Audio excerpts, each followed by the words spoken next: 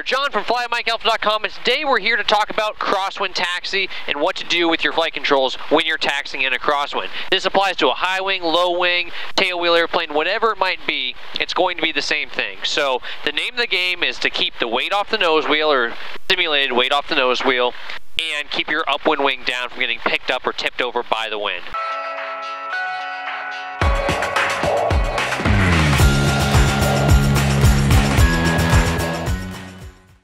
So we can look out ahead here. We see that we've got the wind coming from our right, from basically a right headwind there, and we're going to line up our DG here with everything.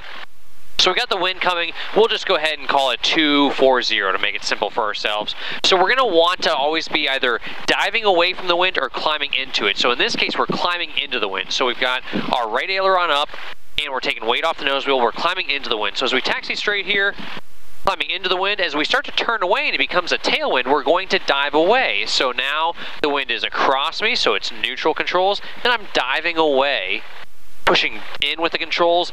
Again, the wind's keeping the tail down to the ground and keeping that wing down by putting that aileron down. So dive away, climb into. For example, here we've got 240, so if I go ahead and turn to my left again, I'm going to go ahead and turn to my left again.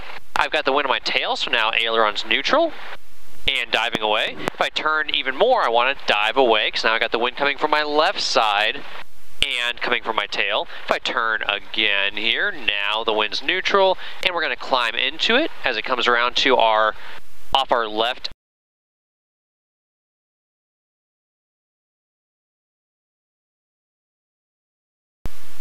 And as I turn directly into the wind, aileron's neutral, just taking the weight off the nose wheel.